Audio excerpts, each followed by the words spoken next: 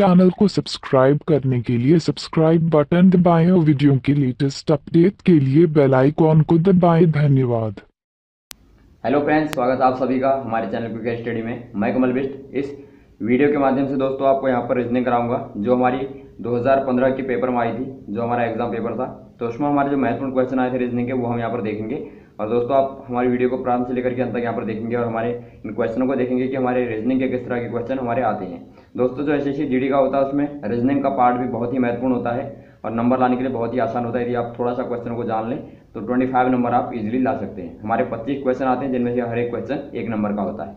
तो दोस्तों आप यहाँ पर देखेंगे हम अलग अलग पार्टों में यहाँ पर इन क्वेश्चनों को देखेंगे। ये हमारा पार्ट नंबर 1 है दोस्तों।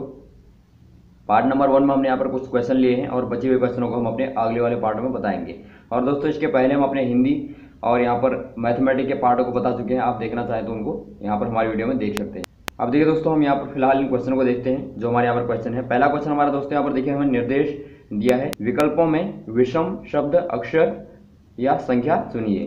दोस्तों यहाँ पर देखिए हमारा शब्द भी हो सकता है या फिर अक्षर भी या फिर संख्या भी। 15 दिया आपको, 22 दिया है, 12 दिया है और 18 दिया है। तो इनमें दोस्तों जो आपको अलग लग रहा है, एकदम जो भिन्न लग रहा है, उनको आपको छांटना है। आप यहाँ पर क्या देख रहे हैं भिन्न? यहाँ पर आप देख रहे हैं यहाँ पर आपका 15 है, 22, 12 और 18। तो इनमें क्या अंतर है? आप यहाँ पर देख रहे हैं दोस्तों ये 15 जो है, 15 आपका क्या है, एक विषम है और ये क्या है, ये सम संख्याएं हैं। तो दोस्तों ये आपका डिफरेंट लग रहा है तो आपका ये सही हो जाएगा। अब देखिए अगला वाला क्या है? अगला वाला आपका है स्पीड पोस्ट और पत्र और मनी ऑर्डर और एसएमएस। दोस्तों जो आपका यहाँ पर एसएमएस है ये आपका मोबाइल के द्वारा होता है। दोस्तों आपके यहाँ पर स्पीड पोस्ट और पत्र और मनी ऑर्डर आपके यहाँ पर एक समान है, लेकिन जो आपका एसएमएस है जो मोबाइल के द्वारा होता है दोस्तों ये आपका डिफरेंट है, तो ये आपका सही हो जाएगा। अब अगला वाला देखिए दोस्तों, अगला वाला आपका है जे, जी, आर, एन, यू, क्यू और एन, जे। दोस्तों आपको यहाँ पर जब भी ABCD वाले आएंगे, अल्फाबेट वाले आएंगे, उनमें आपको क्या करना है, पहले आपको ABCD यहाँ पर लिखे रहनी है।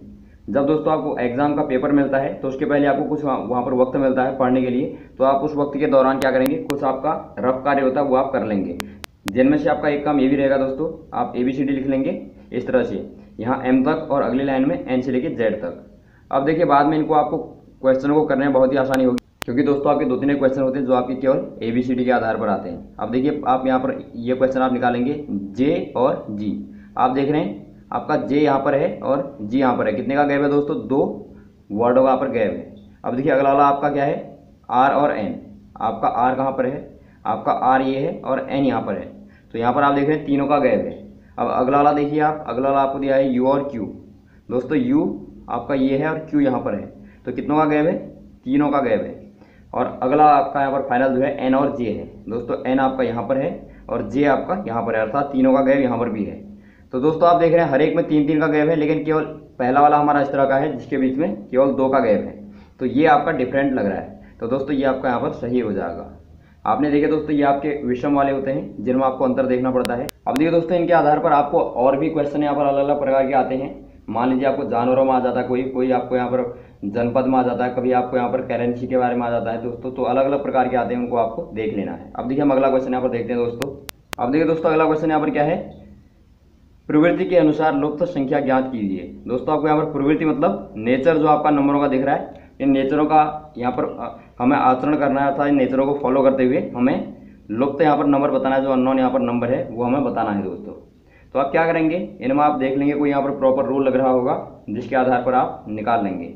आप देख रहे हैं दोस्तों यहाँ पर 34 आ रहा है, यहाँ पर 30 आ रहा है और यहाँ पर 30 आ रहा है। तो आप पहले में देखेंगे तो 5 और 6 और 4 हैं, तो 34 आ रहा है। 5 गुणा 6 गुणा धन 4 करेंगे दोस्तों आपको 34 मिलेगा। देखिए पहला वाला कॉलम है, पहले वाले कॉलम में 5 गुणा 6 धन 4 करने पर आपको 34 मिलता है।